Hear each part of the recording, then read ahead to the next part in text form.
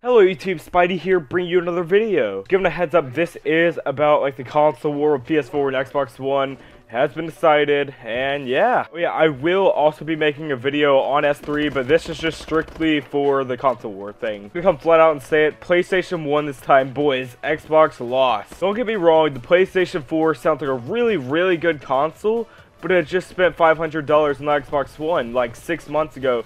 So it's definitely a big waste of money for me.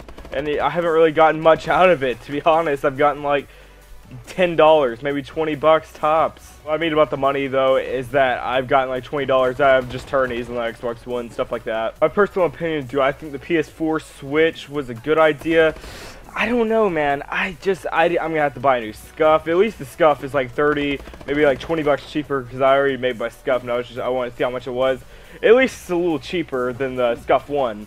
And then I gotta get a new console. Hopefully I'll win this local I'm going to like next month, and hopefully I can win that and buy my PS4, maybe go ahead and get my Scuff 4 or PS, whatever it's called. I don't even know what it's called, to be honest. Sony did a great job through presentation at E3.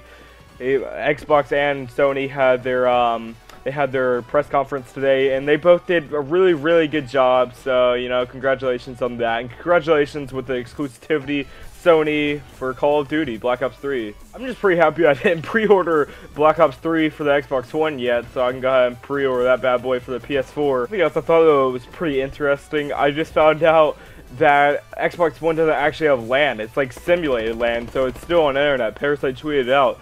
So, you know, you'll finally get to see real LAN on the PS4.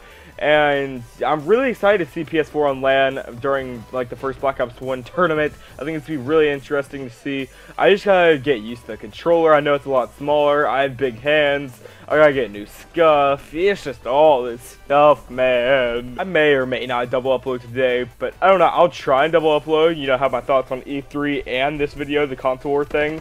I think it'll be a pretty cool thing to do. Console war plus E3.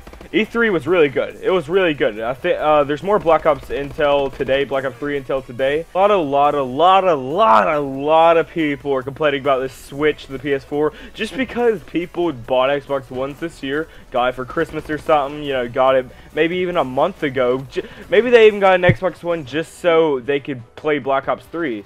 And then now, yeah, that happened. So that was a waste of money for a lot of people, and I feel the same way, man. I've only had my Xbox One for about like 6 months. Even the scuff and everything, I gotta get a new scuff. I can't play with that scuff. Like, I tried to play Minecraft and I'm sitting here trying to hit the paddles, and it's bad. It's really bad, guys. Specs, hardware, just controller, everything is probably better on the PS4. I mean, there's a touchscreen pad thingy on the controller. That's freaking sweet. I even heard there's like a mix amp on the controller. Like, you can't beat that. Not gonna lie, I really like the Xbox One controller, but you just can't beat that. Like, you can't, man. Trust me, you can't. I'm gonna miss the Xbox One though. I really like it. I don't understand why so many people hate on it. I actually quite like the Xbox One.